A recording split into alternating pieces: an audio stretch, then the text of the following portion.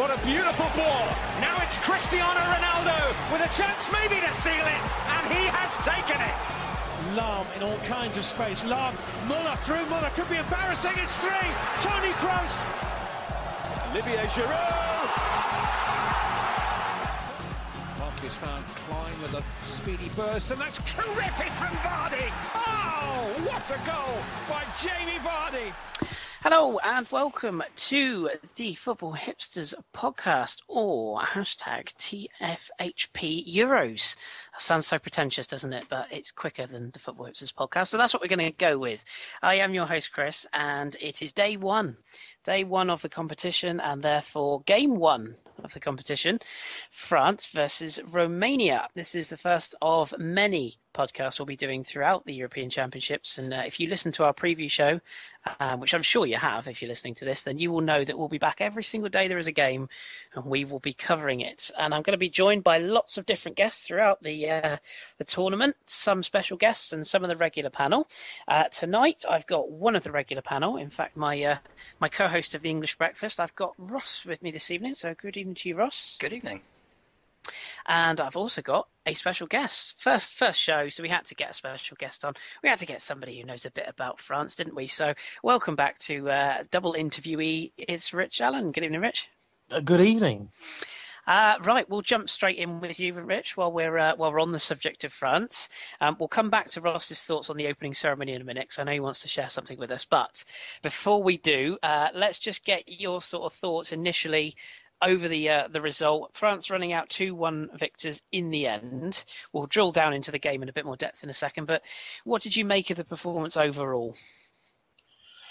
They got the win, ultimately. That's the main thing. That's what we can take from that. It was not particularly fun at times as a France fan. They were made to work by a pretty organised Romanian side, but there was, I've tweeted earlier, I think it's raised a few more questions than I think it's provided answers. So where they go then into their next match will be interesting to see. Yes, it was very sort of scratchy and scrappy throughout the game. Definitely, we'll definitely drill into it in a second. Ross, just sort of going back onto, or sort of taking a backward step. Rich was lucky enough to miss the opening ceremony. Yeah. You, however, saw it. A little bit bizarre, wasn't it? Yeah, well, no more bizarre than any other Olympic opening or football opening you've ever seen. But yeah, it wasn't the easiest to understand, I didn't think, and I certainly think the London Olympics did it a bit better. But yeah, it was interesting enough, I suppose. And you had a particular bugbear of yours? Oh yeah, feel free to share. It's just because when I was at uni and at college, I did a radio show called Swing and All That Jazz. So I'm a massive fan of old classic jazz and swing songs, and they butchered La Vie en Rose by putting some electro swing behind it. And honestly, if you thought that song was catchy, go and listen to the Louis Armstrong version and realise that is the true version. La Vie en Rose is a beautiful song, and that did not do it justice. But that's just me being geeky about music. Nothing wrong with that. We'll have a Music Hipsters podcast coming soon to a radio show near you. Anywho, right then, Rich. So let's sort of start with the lineup then. Now, I'm gonna get ribbed for this in a bit, because I looked at the lineup and it was pretty much, I think, what was expected from France, especially anyway.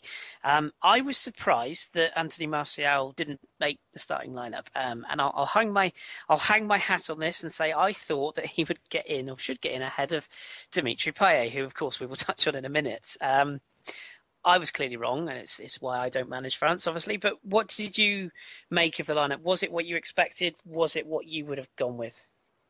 It's what I expected. I did think Payet was going to just sneak ahead of Martial to get in that starting lineup. In terms of what I want, I don't know. I'm quite a demanding person when it comes to my France lineup. In so much as I was evidenced tonight, Payet, as great a player as he is, doesn't really work as a wide man in a 4-3-3. He works perfectly as a central player, in that slightly more advanced role where he can operate wherever he wants up that end of the pitch. But to utilise him in a 4-3-3, at times it just leaves whichever flank he's on at that point, because him and Griezmann did swap quite a lot. It just leaves whichever flank he's supposed to be operating on incredibly bare. And at times, quite a lot of times during that game, both Evra and Sanya were left very, very exposed.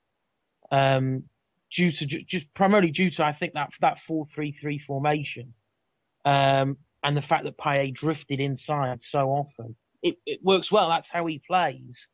But I think a thought has to be put to there's a better formation, I think, in this France lineup that can utilise these players in a better way.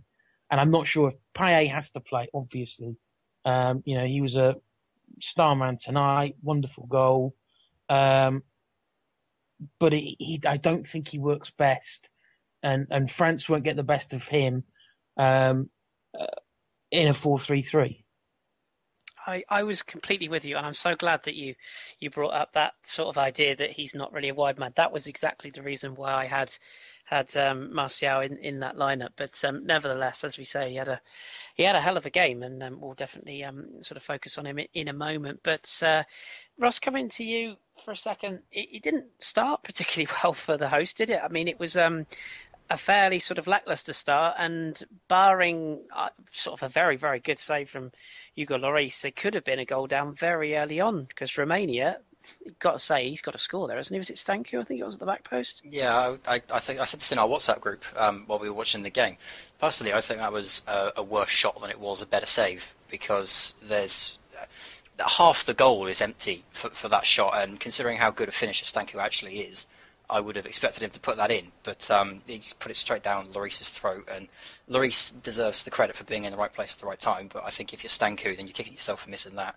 But the opening 10 minutes, aside from the pressure that Romania had, it was more about the organisation. It was more about the two banks of four, and just moving along the pitch and keeping the midfield shut down. It was, from my perspective, as someone that, as I've said on this pod a million times now, I love the defensive side of football. It was very, very impressive to see a team like Romania, who you didn't really, or at least I didn't expect to have that much quality defensively, to be that well organised and that well drilled. It certainly put a lot of emphasis on the French midfield, and they couldn't really find a way in the first 10 minutes. Agreed, and just sticking with you as well for a second, given that sort of situation with that chance, do you think, no disrespect to Romania, but a better side, exposing, as Rich was just saying there, exposing down the flanks, and with that overload, they get punished, won't they, if that happens again against a more clinical side? Yeah, I mean, we'll probably talk about France and how they'll look against other teams later on after we've covered the game. But for me, it was very concerning to see a France team that I think are they are one of the favourites, and I think they will do well in this tournament. But we've all noticed that the back line is not as strong as it could be, and other teams are not idiots. They will see it as well. I do fear that if Romania could have some of the spaces and some of the chances they did have, a better quality team could do a lot more damage to this France side than Romania did today. Agreed. So, Rich, sort of coming back into the game then from the French perspective, again, even though they got better as the half went on, it still wasn't exactly convincing. What do you put it down to? Do you sort of put it down to maybe a little bit of the weight of expectation? Was it just one of those, played a lot of friendlies, takes a bit of time to get used to things again, or was there something a bit deeper lying for you? Nerves definitely played a factor. I think everything going into this tournament, being hosts, being favourites, all the awful stuff that's happened in sort of the past 12 months in France, just a huge weight of expectation has been put on this team to sort of bring the country together, to sort of unite everybody, to get a good feeling going around the whole country. And that's a huge amount to put on this team. So I think, nerves certainly played a factor in that. I would say most of the game, certainly that first half. It was interesting that Romania very, very quickly, I think, picked up on exploiting Rami. Him and Koscielny really do need to work on that communication. I know Koscielny has came out a couple of days ago in an interview and said that's something that they'd worked on after the recent friendly games against Cameroon and Scotland, that the whole team had got together, but certainly the defensive unit and Lloris had all got together and said, communication is an organisation. It's something we have to work on. And as was evident, I think, in that first half, it's something they need to continue to work on, because there was plenty of times in that half where, as we've said before, a slightly more accomplished attacking side would have punished France far more. The spaces that they were leaving, the balls that they were leaving for each other, and there was just that was really concerning to see. Evra, the amount of times he gave the ball away, he just didn't seem to be concentrating. And from your most experienced defender, one of the most experienced players in the team, to be struggling that early in the first game of the competition doesn't necessarily set a great tone for the younger players or the less experienced players in the squad. So the defence is definitely a worry. But the problem is looking at the players. This is arguably their best back four. So there's certainly work to be done on the training pitch, I think, before the next game. Yeah, I'm with you. I'm totally with you on that one. And just sticking with you again for a second on Antoine Griezmann, what did you make of his performance overall? I mean, he missed that really good chance. I say really good chance. In fairness, he did well to adjust to head onto the post, but he looked a player to me. A lot of people have said he could be the player of the tournament, and it just didn't happen for him today. Is that a victim of the system, the way he was asked to play, or was it just simply an off night for him? I think it's a combination of he's probably absolutely knackered, to be perfectly honest. Good point, yeah. Everything that he's done for Atletico this season, to then come straight into this tournament, off the back of such a disappointing Champions League final loss as well. It is also, I think, the system in that 4-3-3. Historically, he has not been in the squad that long, but in the past, Griezmann has been used out wide and he's stuck out wide. But as he's drifted more and become more of a central player for Atletico, he clearly wants to do the same for France. And so there was so many times during the game that he and Giroud just got far, far too narrow. And in a 4-3-3, you just can't, especially when you've got Payet, who we've said is not playing out on the wing. To have your other winger then and your central striker be playing so narrow, they were getting in each other's way. They were both running for the same balls. I would love to see Griezmann start as a central striker. And it wouldn't surprise me if post-tournament that's the way France go. But yeah, I think tonight it was just a combination of a little bit of tiredness, I think, after the long season. But I think, again, that three up front just needs work. The players need to be told what their positions are. If you're gonna stick with a 4-3-3, then questions have to be made as, well, does Griezmann start because you have better wide options, or do you perhaps look at a slightly changing formation? Do you play with two up front, being Giroud and Griezmann, and then Payet just behind them? It wasn't a great game for Griezmann, and I think he just, the look that he gave when he was substituted in the second half, it summed up, I think, his feeling and everyone's feelings in that game. It just wasn't my night. No, more to come, absolutely. And Ross, what did you sort of make of France as an attacking force in that first half? We'll come on to the second, but again, from your point of view, did you expect more from someone who maybe doesn't follow the French team as much as us two geeks? What did you make of them, and maybe also touch on Romania and what you thought we got from them in that first half as well? Well, yeah, the first thing to say about France is that I was surprised that they started with so many midfielders. When I saw the lineup, I was expecting Martial in there because I was expecting two quality attackers. Of course, Griezmann and Payet are good attackers as well, don't get me wrong, but I was still expecting a more forward-based player than a midfielder to be in and around Giroud. But I thought personally that Giroud was the wrong player for the way that Romania set up, because target men, generally speaking, don't have a lot of room to manoeuvre in teams that put those two banks of four like Romania do, and they normally get themselves shut down, and especially when Griezmann wasn't making the runs that he normally makes for Atletico, and Payet certainly wasn't making many runs. He was looking to pick up the ball deep and try and make a run and make something happen.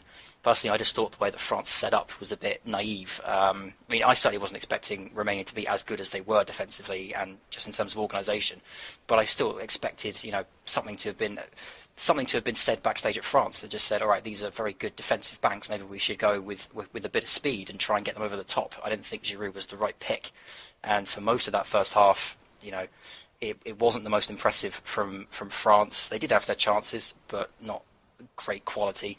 And Romania, I thought Romania, to all their credit, were absolutely fantastic. They sat back and just looked at France and said, right, you either need magic or luck to get past us tonight. And thankfully for France, they got both for the two goals they ended up getting. But I thought Romania were fantastic value for money in the first half, and they would have gone in at half-time very, very happy. Certainly surprised me. I'm not going to lie. It didn't come out all guns blazing, but they were certainly organised and disciplined, which I suppose you should have expected, really. But nevertheless, Rich, France did eventually get in front in the second half, 57 minutes, and it was, I'm not going to call him Olivier Giroud, because it just sounds funny. No, he scored the header, getting in front of the goal. It has to be said. I think it's Tatarasanu, I think the keeper is, for Romania. Didn't exactly cover himself in glory, but nevertheless, that's what Giroud's in the team to do: get in there where it hurts and heads it home. What did you make of the goal and indeed Giroud's performance? It was classic Giroud for France. He'll get you a goal. I think that's 8 goals in 8 games now. For him, he'll get you a goal. He'll bring a little bit of frustration because he could have scored a couple. And actually, the goal he scored was probably his most difficult chance of the evening, which is certainly for France is absolutely typical Giroud. We saw in the game against Scotland, a neat little back heel, but then misses a one-on-one. So he will play. He will play. I can't see Gignac taking his place as the sort of starting striker.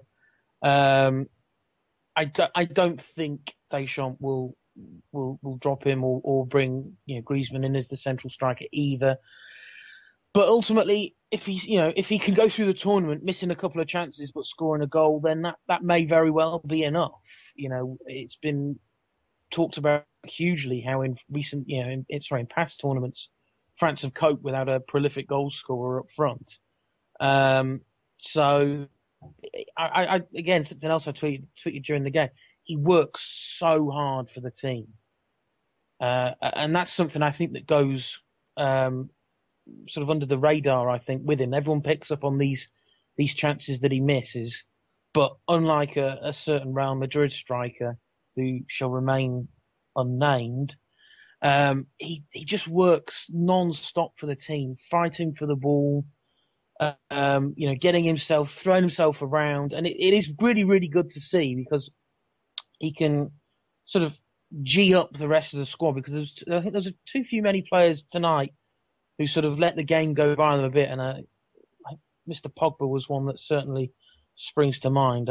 Could go on quite a bit, I think, with my gripes about him tonight, but I'll refrain from that. I'll give you a platform in a minute, trust me, because he is somebody I wanted to touch on. So you can feel free to get the soapbox out. It's not a problem. Ross, obviously France getting in front, and at that point, I think most of us probably thought, or could be forgiven for thinking that was it, game, set, match, probably go on to score another 1 or 2 goals, and it would be very comfortable. And then Patrice Evra happened. What did you make of that whole incident that led to the penalty and the eventual equaliser from Stanku? Because I thought both fullbacks were at fault, really. Sanya's clearance was not the best, and then Evra just had a momentary lapse because he's been very good for Juventus this season. But that was, well, what did you think? Well, I think that Sagnier's mistake could have been mopped up very easily if Evra had just kept his nose out of it, because I've got no idea what he's doing throwing a boot in as he does, because the ball is up in the air. It's not like his boot is going anywhere near the ball. The player is staring right at it and isn't looking at anything other than the ball, but you've got a covering defender, you've got a goalkeeper to rush out, and it's a very good goalkeeper as well. there's no good reason, in my opinion, for Everett to throw his boot out as he does, and it deserves to be a penalty. The only thing that surprised me was it took the referee so long to decide that it was a penalty. Apparently, he needed some help from the fifth official for it, but for me, it was stonewall. It was one of those that as soon as I saw it, my hands were in the air saying, well, why aren't you giving that? So, bizarre decision from Everett, and it almost punished them. Really, really, really strange decision.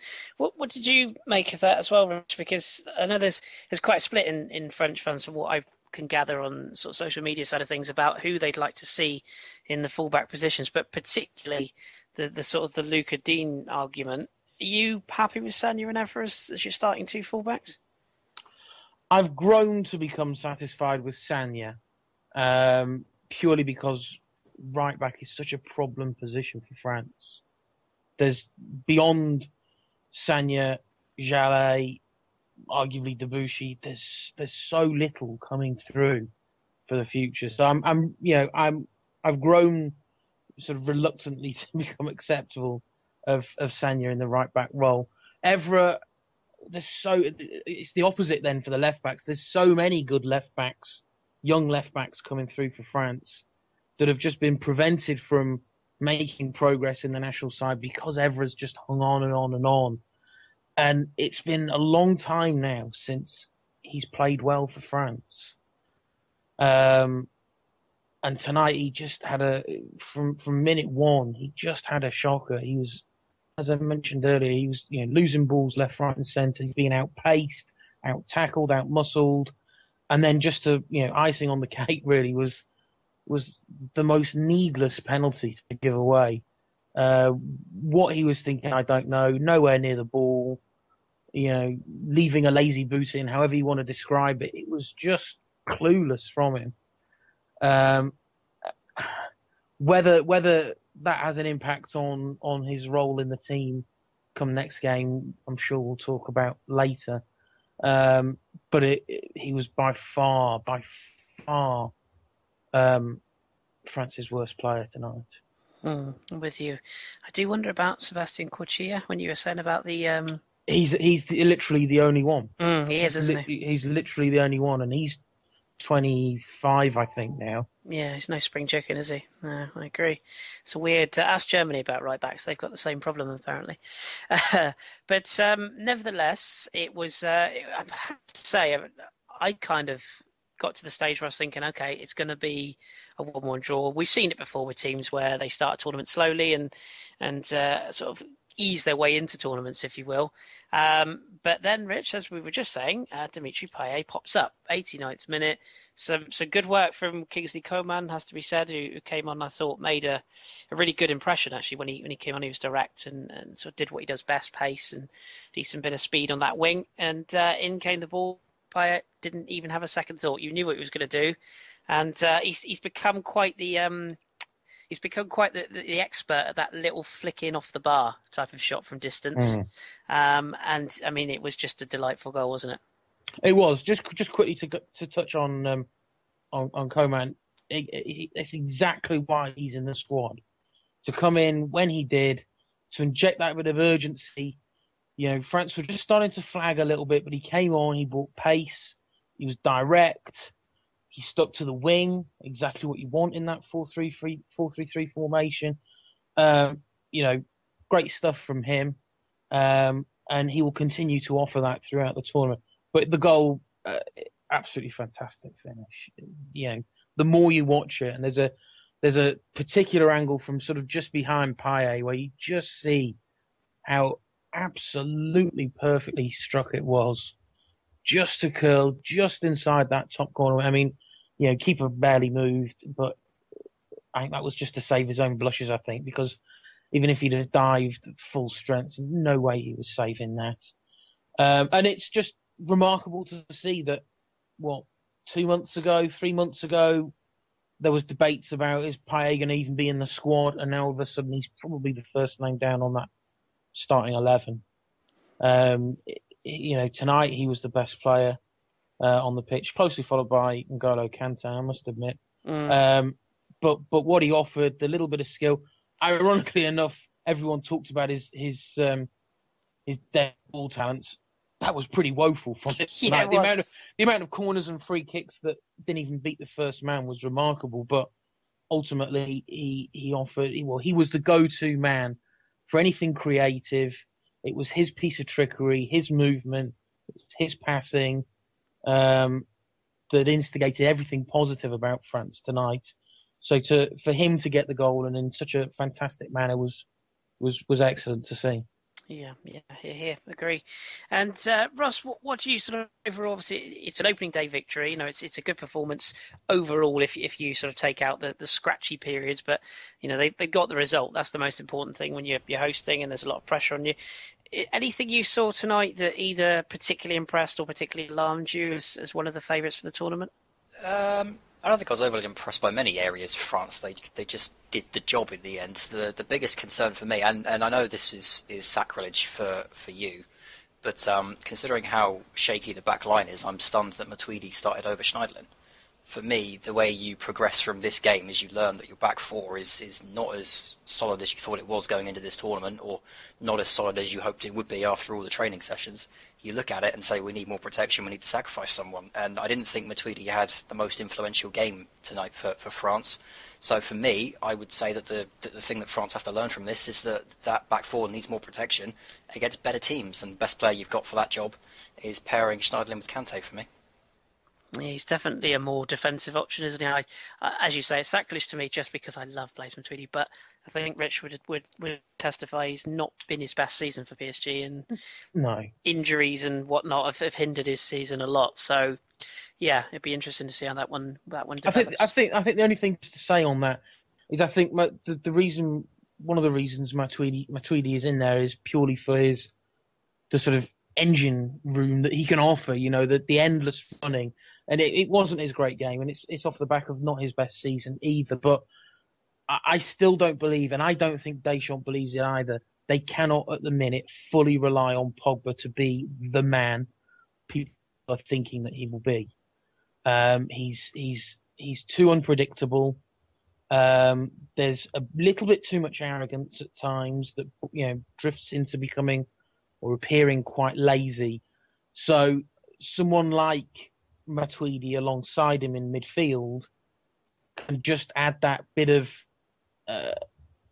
both cover in terms of defence, but also then in terms of going forward as well, that perhaps Schneiderlin doesn't quite have. I could see why Schneiderlin could come in, because you can't rely on Kante to mop up for all the mistakes that the back line makes. But I think that's probably the reason why Matuidi is in there, because he is that box-to-box player that every side I think needs. Yeah, he's. I just love, as you say, his energy and his sort of direct play when he's breaking up tackles. He's just one end of the pitch to the other. But then Kante, again, as you said as well today, was just so impressive. That tackle that he put in on the touchline earlier on. The problem that France have really got is that I'm looking at the team now. There's no one there you could realistically drop. You're playing at home. This tournament is in France, so you can't really justify getting rid of Griezmann because you're going to have the fans on your back there and then. You can't take out Pogba because he's your star man. You can't really take out Matuidi. You can't really take out Kante. So this team just has to work, but I don't think it's going to. And I think personally that Deschamps needs to put Schneiderlin in just to make sure things are a bit safer. But at the same time, he's going to have the whole country on his back if he takes out any of those at the moment. Depending on who the opposition is, of course, I guess. But the touching on that side about Pogba you were mentioning as well, there, Rich. Ross, I'll just get your thoughts on Pogba as well, because I agree with Rich. The arrogant side of things, it makes him brilliant and it makes him frustrating at the same time. His reaction to being substituted, that was moment of the tournament already for me. He looked genuinely staggered that he'd been taken off. Do you think this will be the tournament everyone expects it to be, having only seen limited amounts of him for the last year? Again, your view might be untainted. So, what do you think to him tonight and overall? I only ever hear about Pogba when he puts one in from 30 yards. I don't hear about him otherwise. There's plenty of players out on the continent that I hear on Twitter about, oh, he had a good game, he was very impressive, set up this goal, looked very dangerous, etc. I only ever hear about Pogba when he scores an absolute screamer. So I never know what to expect when I do get round to seeing him. And tonight he did look very Hollywood. He did look like he was looking for a big special moment to open his tournament. And for me, I don't think it's a massive surprise that he came off, because he wasn't all that influential on the game, and there were better options to come on from the bench. So I don't know what to expect from Pogba. I said this on the preview pod, that I thought this tournament was going to be Payet's. I thought he was going to have a really good tournament, and you probably got to do a highlight reel at the end of it of his free kicks and whatever else. So I don't think that Pogba is the star man this year for me, unless he really does put something in from 30 yards in the next one. But I think he's being overshadowed in this tournament, in this current France setup. And whether that's just a case of him maturing, or whether he needs to calm himself down to really unlock all of that, I'm not sure, as someone that doesn't see him very often. But certainly, I from watching him today, I get the impression of someone that thinks he's Hollywood and thinks he's the banner boy, but at the moment isn't. Agreed. Anything you want to add to that, Rich? Yeah, I think there's a bit of envy, I think, from Pogba as well, because I think when he sees Payet's playing probably in the position, the role that Pogba probably wants to play for France. He's got the skills, he's scoring the goals, he's taking the set pieces. I think all of those, are areas that Pogba probably would like to be on him. All this talk, and L'Équipe this morning had the picture of Pogba alongside Platini and Zidane. Talking about history repeating itself, and him being a Juve number 10 in a French side in a major European tournament. And I think he's let that go to his head a little bit. I still maintain, and I'm sure there's going to be hundreds of Juventus fans will whinge at me for this, but I still maintain no one really knows what his best position is. Certainly that's the case for France. I couldn't tell you what his best position is. I think it's fairly clear that Deschamps doesn't really know what his best position is. But he's one of those players of, can you afford to drop him? We saw that wonderful cross. I think it was in the Cameroon friendly game, where from out on the touchline, almost on the halfway line, he turned and produced a pin perfect cross around the whole, straight onto the penalty spot for Giroud. And it's moments like that make you think, just produce that more often. So he's one of those players. I mean, to sell him off tonight I genuinely didn't see that. I thought Matuidi was going to be the player to come off. So for Deschamps to have the sort of balls really to say, actually, you know what, Pogba, you're not having a good game. You're coming off. And you're right. The look that Pogba gave was fantastic. And perhaps that's what will be needed. Perhaps that will then knock some sense into him of thinking, well, actually, you know what? If I'm being substituted off, this is supposed to be my tournament. That didn't happen to Zidane. That didn't happen to Platini. They weren't substituted off in the opening game. So perhaps, perhaps that was a more clever move than we thought from Deschamps.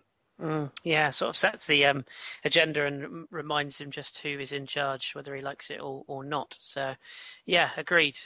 Well, nevertheless, France get off to an opening day victory then, in front of 75,113 in Stade de Nice. So a decent start result-wise. I just want to get your guys' thoughts very quickly on next oppositions for both teams, which is something I want to do on every pod. So looking ahead, so you'd have to say then, from the position now with France having won, they're obviously going to be favourites for the group. We knew that anyway. They face Albania next on Wednesday, whereas Romania face Switzerland on Wednesday also. Ross, let's start with Romania. It sounds silly to say win or bust, but depending on what Switzerland do tomorrow, do you think that's a game they're going to have to look at and think they're going to have to be a bit more adventurous now? Maybe, but I also think that they could get away with that being 0-0 and then beat Albania. And you never know with the third place playoff. I'm not sure the ins and outs of it yet because it's the first time we've seen it, but you never know. I would expect them to be a bit more attacking because Switzerland are not France going forward, but at the same time they have got some very dangerous players and they do need to make sure they keep their shape. But at the same time, it wouldn't stagger me to see Romania try and get the 0-0 and then try and go a bit firmer against Albania in the hopes they can just get third and maybe sneak through in that. Yeah, I do share your thoughts there. And Rich, Albania obviously against France next up. Now, it's pretty much guaranteed that if France win that, they would be through. Do you expect them to be a lot more sharp, a lot more sort of at it, and really go at Albania to get this done and dusted as early as possible? Yeah, you'd like to think so. They wouldn't really want to be wanting to rely on having to get a result in the Switzerland game. You know, you'd like that to be more a slightly more relaxed affair than, you know, it's a must-win final group game. I'm fairly confident going into that.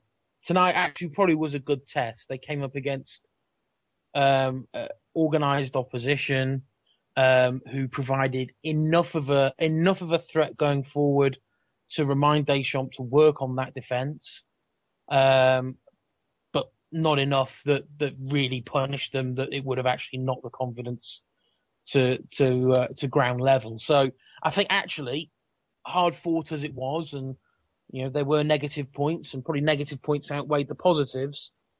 To get that win, I think actually is in a weird way an excellent start for France. You know, it's given them the kick they need without completely damaging confidence, and it'll then allow them to you know, during the week or until Wednesday, work in training, and then come out and be a slightly more, you know, I was gonna say slightly less pressurised environment, but then I look down and see that they're playing in Marseille. Marseille, so, absolutely. Yeah.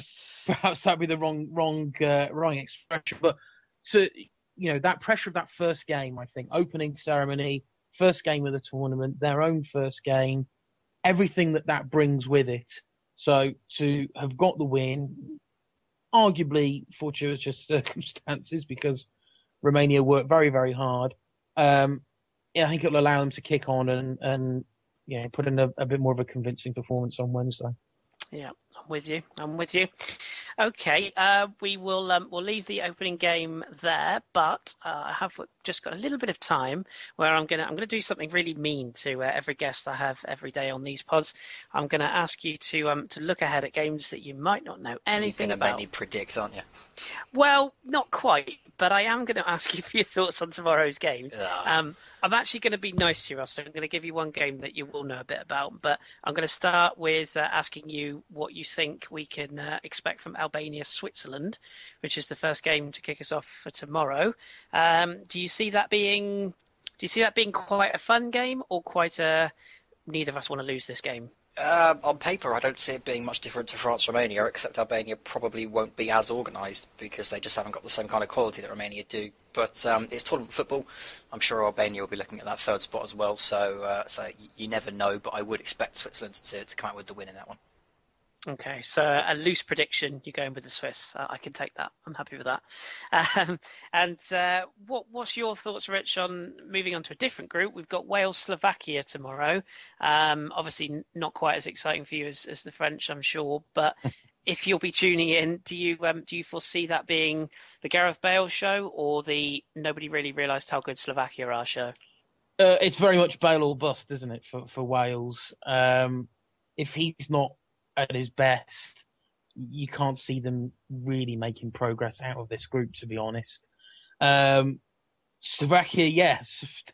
I think there is going to be a big case. I think the win, their recent win against Germany, was the big, was a wake up call for everybody. So I personally, I would go with a Slovakia win in that.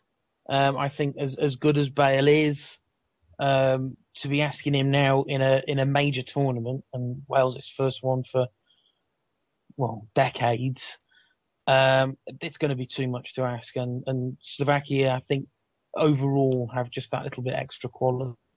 But I think it will be a good game. Yeah, I'm agreeing. I'm with you. So we're going with Switzerland for the first game and Slovakia for the second. I'd be remiss if I didn't ask you both for your thoughts on the English. Ross, from a journalistic point of view, first of all, there's been trouble overseas from English fans. I mean, who'd have seen that coming? Honestly, now it have to be said, to be unbiased here, there is always two sides to every story, I'm sure, 3 or 4 sides in some cases, but the images and video that's been on social media tonight has not particularly looked good, I think it's fair to say. What do you make of both the English side heading into their first game and indeed the fans heading into the first game? Well, British fans abroad will be British fans abroad. Unfortunately, it's just the way some people are from this country. I don't like it. I don't agree with it. I don't advocate it. And hopefully the French can stamp it out. I think it's a great reflection of the intelligence of some people that go to these tournaments, that you're going to a country that is on high terror alert and with police on every street corner and then starting a riot. But the fans, as long as they keep it low key, can realistically do whatever they like while they're out there and enjoy it. But you need to use some kind of decorum. As for the team, it's tough to know exactly how England are going to look tomorrow night. You'd like to think they will be as far away from the Portugal performance as possible, but at the same time, we know from previous tournaments now how important it is to make sure you come away with something from your first game, especially with a team this young. They're going to need to get some confidence in the tournament setting. So I'd like to think England will come out strongly, and I'd like to think that we'll get something from that game. I would tip England to win it, but it all does depend really on how that back line holds up, because much like the French, it is a little shaky and it hasn't got the best cover. Agreed. And you will, of course, be back tomorrow to talk about it. So we shall have you there. I will give you the final word, Rich. What's your sort of thoughts on all things English? Maybe not following them like me, but what do you sort of anticipate from this first game with the Russians? And if you have a view on the Brits abroad, do share as well. Well, on the fans, it's just sadly it's that perfect storm, isn't it? You've got a small minority of ignorant English fans up against a small minority of ignorant Russian fans, up against a small minority of ignorant French fans in Marseille. I don't want to label them as Marseille fans because chances, they might not be, but locals in Marseille. It just seems like a group, groups within those 3 factions have gone just with the intent to wind each other up and cause this mayhem. And I was listening to the radio on the way home this evening, and they were interviewing fans, and there's plenty out there who are there genuinely just to have a good time, to see the football.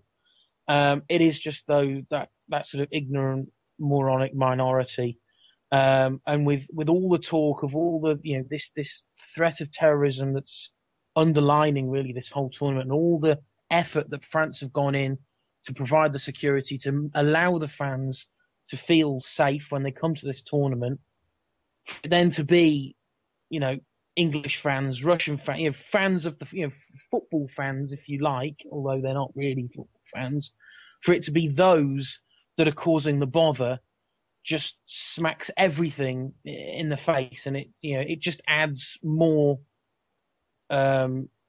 anger really on top of it.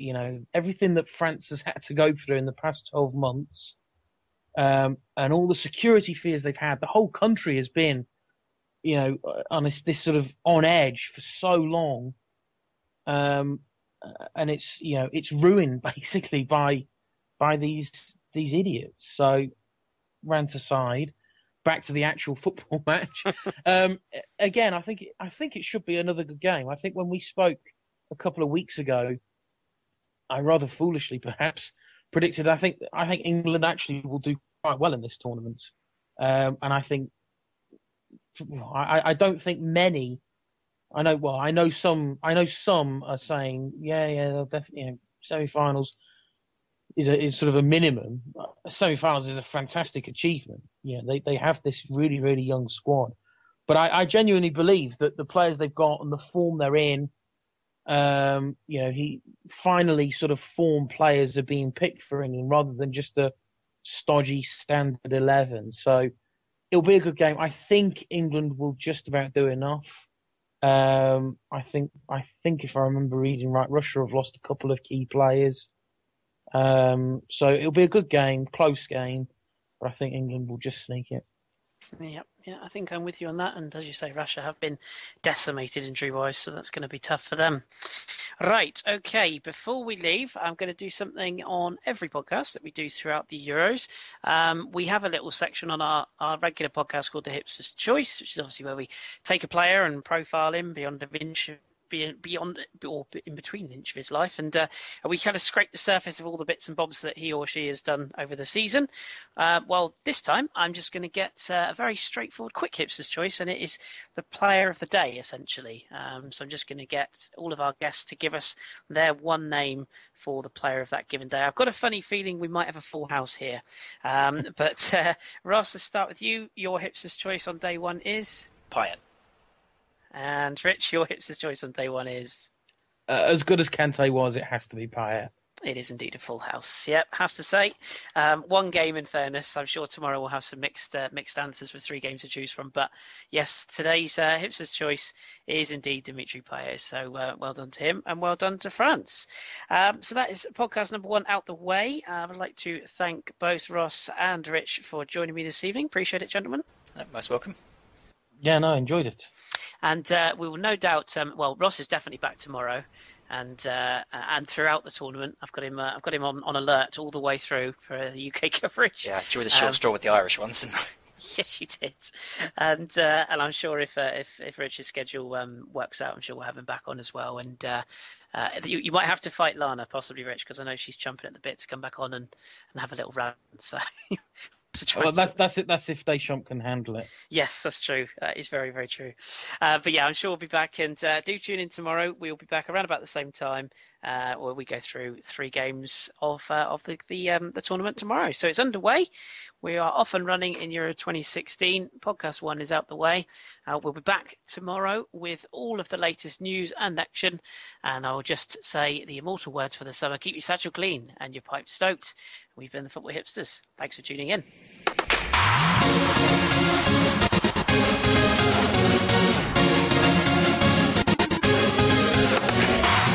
it drops for Fabregas, who looks for Iniesta, who's offside! Spain score! Hazard, well, he is a match winner. Is this the moment? It is! Divock Origi!